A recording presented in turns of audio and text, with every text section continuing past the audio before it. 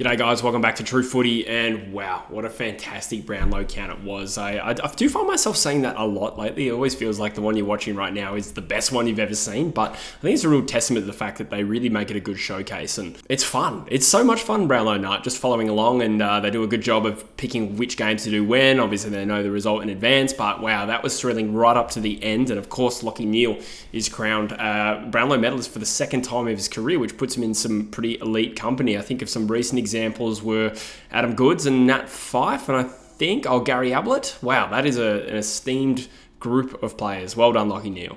I'm not sure if he was the betting favourite, but the AFL.com predictor got him right. I don't know how often they actually get it right. Did they get Ollie Wines right back in 2021? I don't know, but it doesn't matter. They got it right, and Lachie Neale is a very, very worthy dual Brownlow medalist after a fantastic season, and of course he's going into the grand final this weekend, so amazing for him. I feel like Lachie Neale is like one of those genuine nice guys in footy too. I mean, I don't really know him that well. I had one interaction with him outside Metropolis Fremantle when I'm the same age as Lachie Neale, and we must have been about 20 years old, and we were in the queue for the nightclub, and he walks past me with his girlfriend, and he's wearing a white suit. And I don't really know what made me do it, but I went, "Look!" And it felt like everyone in the queue sort of stopped and looked around and looked at Lachie Neale, and I went, "Harry Styles!" The joke being there that he kind of vaguely looked like Harry Styles when he was younger, and it looked like he was kind of having a fight with his miss. But regardless, he looked at me with his face and he goes, So me and a dual Brownlow medalist are basically best friends, and now that I look back on that memory, and now that he's a dual Brownlow medalist, all I can think is, why did I do that? But anyway, very, very entertaining counts. Like, I don't know if anyone remembers this, but I did a Brownlow predictor and predicted my top 10 last week, and I got stupidly close with my prediction, my ridiculous prediction of a three-way tie between Bontempelli, Nick Daicos, and Lachie Neale. I predicted that as a bit of a joke, and I said that if one of them won, I would have chosen Bontempelli, and it got very, very close. With the last couple of games, Neale was tied with Daicos. Neale had a game in hand, and Bontempelli was 2 votes behind, and they were about to call his game. He ended up getting 3 votes, but if he had got 2 votes and Lachie Neale didn't poll in the last game, then I would have had a 3-way tie correct, which would have been insane. But I'm happy with Lachie Neale winning. It's very hard to really predict what's going to happen in these games. I mean, there was a 3-vote game for Lachie Neale where he had 20 possessions, and there were 3 GWS players who got like between 35 and 41. But I can't remember the game, so I'm not going to be too critical. But Bont can probably count himself a little bit unlucky there, and as I made a point in my predictions video, he probably needed to win a few more games to genuinely actually win the medal. But either way, we got a very, very worthy Brownlow medalist, so congratulations, Lachie Neale. So we can go through some of the results as I'll get it up here. Obviously, that's the top 10, and I got the top 3 in order right. Goulden did better than I expected. He polled really, really well in the back end of the year, and he polled 5 votes up until the bye, and then after that, he absolutely went nuts. Butters, I had 4th, he came 5th. Petrarca, I think I had 9th or so, and he was very, very close to winning the whole thing. He just had a quiet last month of the season there.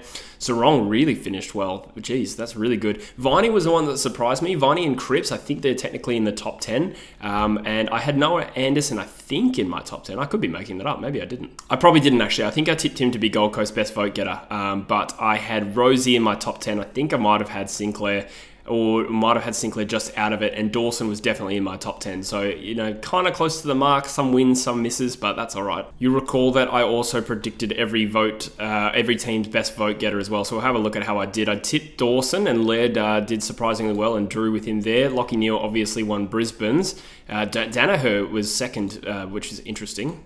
Who else we got here? I think I had Dunkley as the second one. I had Curnow over Cripps. That one was pretty brave in hindsight. Cripps polled, surprisingly well, was around the mark for top 5 for most of that count.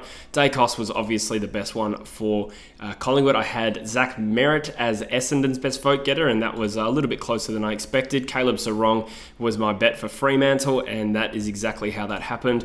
GW West. This one I got wrong. I said Tom Green, and it was Toby Green of the Toby variety, and that was dumb as well. I really should have realised that Toby Green is a good vote getter. Jeremy Cameron, I think, was a safe bet for Geelong. Yep, that was my tip, although Danger did pretty well too. Noah Anderson was a distant winner for the Gold Coast Suns. He had a really good season in terms of Brownlow votes. This one was another dumb one I had. I put Sicily as my prediction, and Newcombe was well and truly the biggest Brownlow vote getter. He had a really good season too. Petrarca, only just ahead of Viney. That one surprised me a little bit. I thought Viney would be the second best vote getter, but I thought it wouldn't be as close as that. North Melbourne's LDU, that one was pretty simple. Butters and Rosie, that one, I think Rosie during this patch here, between like 8 to the bye or whatever it was, he was expected to get like 17 of a possible 21 votes, and he got 11. So had they been closer with that prediction, he would have quite comfortably won the Brownlow. So that's an interesting observation. Who else we got? Taranto should have been Richmond's. I think, yeah. Shai Bolton did well as well. And then the Saints would have been Sinclair for sure. Brad Crouch. Brad Crouch polled really well, actually. That's a pretty good season for Brad Crouch. Who else we got? Errol Goulden polled really well. I had him, I think, 6th in my prediction. I'm not sure exactly. I think we established he finished 4th, didn't he?